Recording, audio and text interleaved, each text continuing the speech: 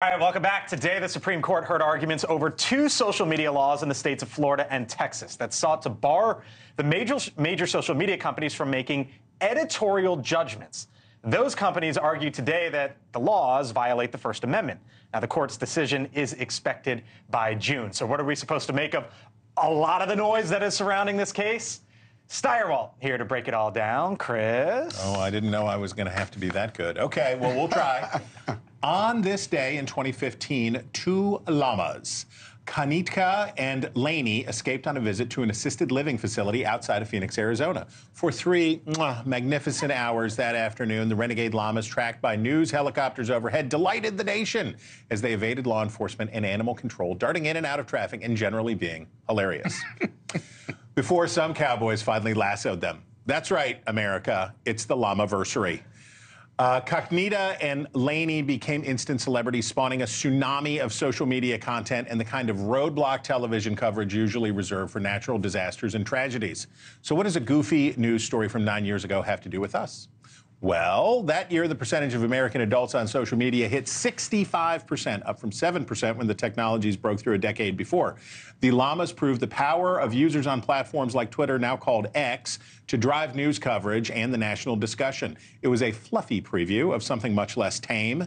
The 2016 presidential election, the first one entirely in the connected age, unleashed a toxic stream of hate, anger, disinformation, and lies. We can blame Russian or Chinese meddling for some, but if we're being honest, we know that Americans didn't need much encouragement to tear each other apart.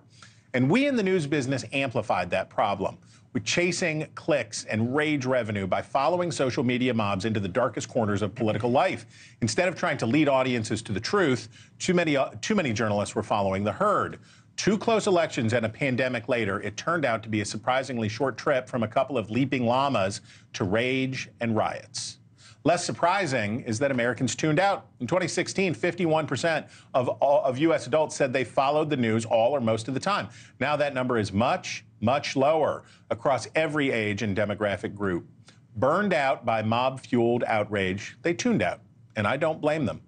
Maybe now we know a little better. What looked like massive movements online were really driven by fanatical groups of super users. The top 10% of Twitter users were generating 92% of posts. Social media can be good or bad, like any tool, but it's not real life. Today, the Supreme Court heard arguments about state laws that try to put governments in charge of policing political speech. The measures in question smack of the kind of pandering to addicted online audiences that took the U.S. from the lovable hijinks of some llamas to a violent flash mob storming the U.S. Capitol. Technologically and constitutionally obtuse, the laws seem unlikely to stand anyway. The better remedy would be that this election year, we in the press show what we've learned.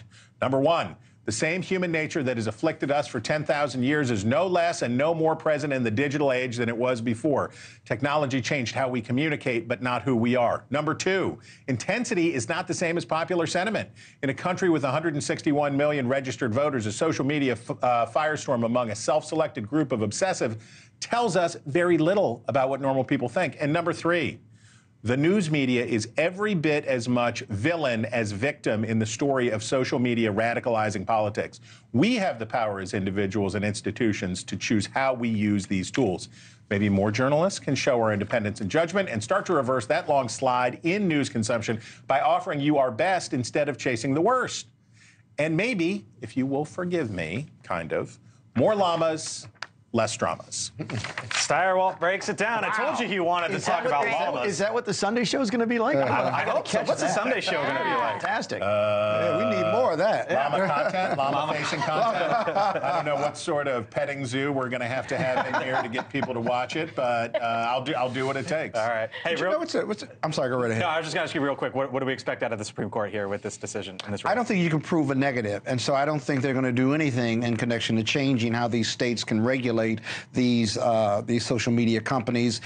Chris, I think you're right, but it's a thin line between chasing the positive and going with the herd and the negative, because you're in the media is in the business of covering what's going on, whether it's online or otherwise. Totally, and these are prudential tests, right? For us as journalists, What we have to try to do is use our best judgment and use our experience to come to terms. But what was happening 10 years ago was social media was new and it blew our circuit boards, right? We were like, oh my gosh, look at this. That tweet's got 30,000 retweets. Well, when you only have as many people as would go to a high school football game engaging with something, it looks really big when it's right here on your phone. Right. But again, in a country with 161 million registered voters, it's not that much.